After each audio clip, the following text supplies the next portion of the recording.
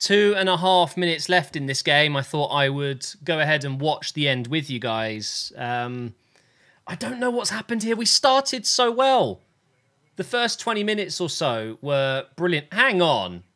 Lianco just put his hand around Nketiah's lower neck area. What? He's just been given a yellow card for that. Very, very suspicious refereeing. That's not really the word. Not suspicious, but just really bad refereeing today for both teams. There's been bad calls for both teams. I would say Arsenal have felt the effect more from the poor refereeing. But realistically, I think, we're going to draw this game. I don't think we're going to score in the next 2 minutes. And it's going to go down as us failing to capitalise on such a good start to the game. We should have been 2 or 3-0 up.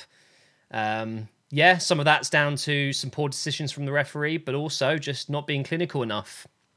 And I think a lot of tired legs as well. You can definitely tell this season that we're playing more games. It is as simple as that. But Southampton, I think they've been okay, They just brought on a player, Edozie.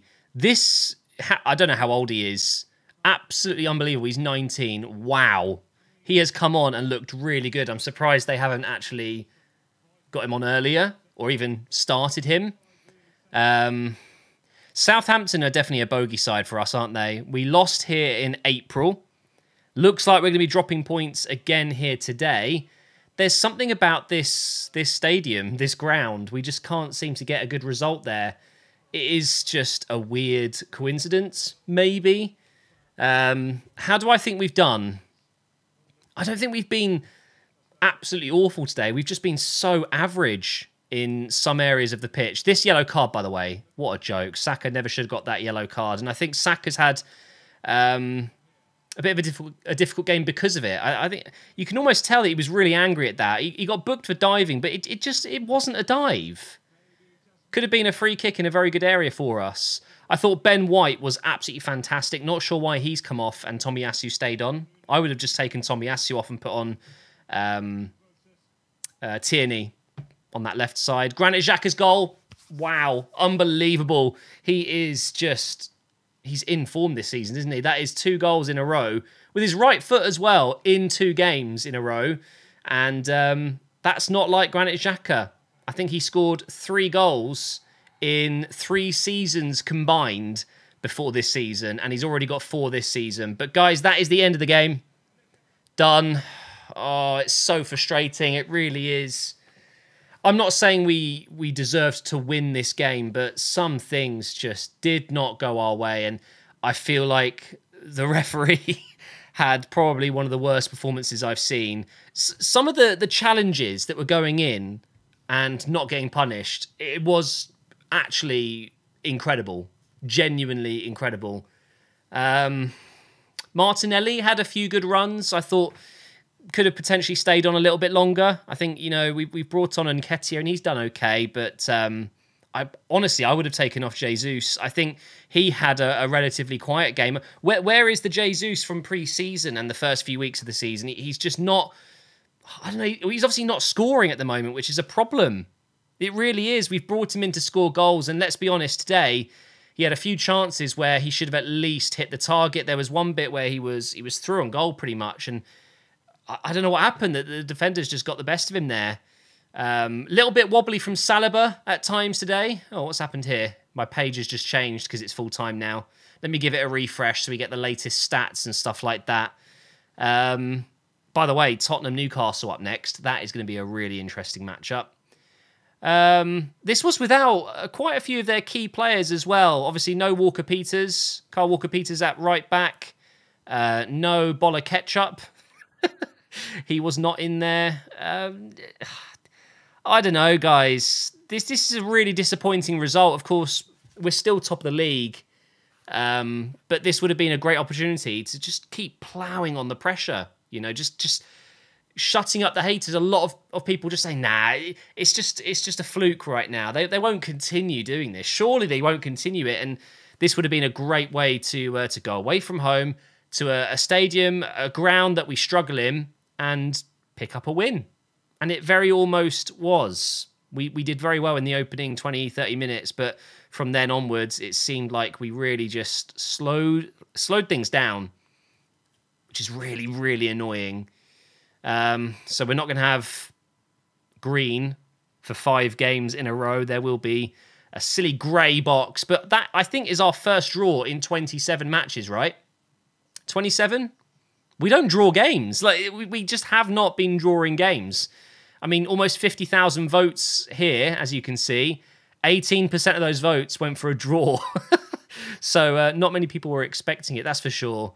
I don't normally do this, but let's have a look at some of the other results here, because I don't have a tweet to get your comments in for this episode because I've started the recording early. But Leicester have beaten Wolves 4-0. Fulham have beaten Leeds 3-2. But Villa, that is the story, isn't it? With Steven Gerrard leaving the club, and they come straight back with a 4-0 win. Was he just holding them back? Was he too defensively minded? I don't know. It's a bit of a weird one, that, isn't it?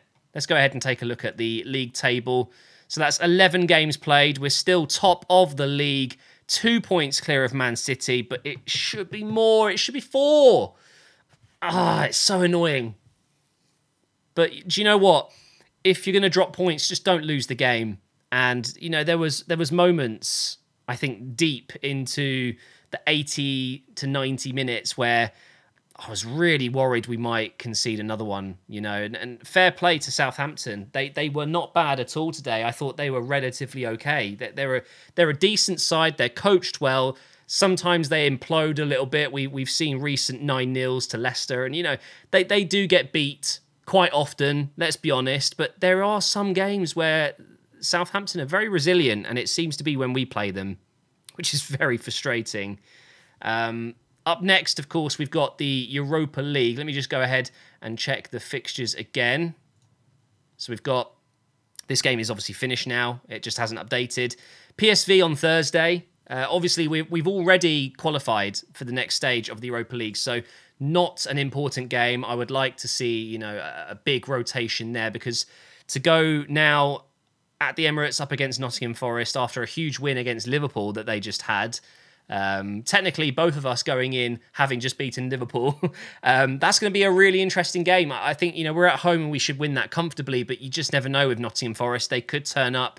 And then obviously another not so big game against Zurich, which, you know, again, just play the rotated team, the rotated squad. And then it's the huge trip to Chelsea. Is it though? I've actually got a feeling this isn't happening. Hang on. The World Cup scheduling, because I'm pretty sure this game is after the World Cup. I think it is. So I don't think this is actually up to date.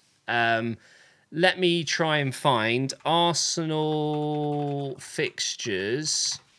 I want to make sure I get this right. Oh, hang on. Oh, I see. It's the FA Cup game. This is the one I was thinking of here. Okay, so we have... Let me just zoom in for you guys. It's quite small, isn't it? So we do have the Chelsea game. Why did I think that was moved? Obviously, the City game was postponed, but we have Chelsea at Stamford Bridge a week on Sunday. That is going to be a really big game. Honestly, like a huge game. And then we go into our final 2 matches before the World Cup begins. But I was confused with these 2 fixtures here. So we're taking on Brighton at home, but that's in the EFL Cup. We've then got Wolves. They've just been smashed 3-0 by Leicester, who hadn't even won a point away from home. So that should be, hopefully, a winnable game. And then, of course, it's 6/7 weeks off until after Christmas. We come back and face West Ham, Brighton away, Newcastle at home, Tottenham away, United at home, Everton away, Brentford at home, that should be okay. Villa away, who knows? Geez, some of these fixtures, I mean, it gets really tough. Liverpool away, West Ham at home, Southampton at home. Okay, we should be okay there, right? And then it's Man City, Chelsea, Newcastle, Brighton, Forest away. Oh my God.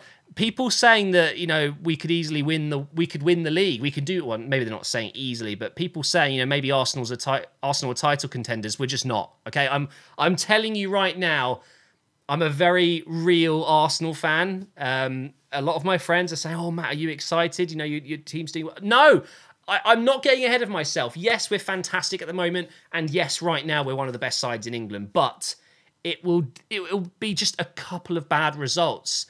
And, you know, confidence when it's high is very fragile if something bad, something really bad goes wrong. Imagine if we get absolutely thumped, you know, one weekend, or just a couple of injuries, you know. So I'm not getting ahead of myself, even though I would love to believe it.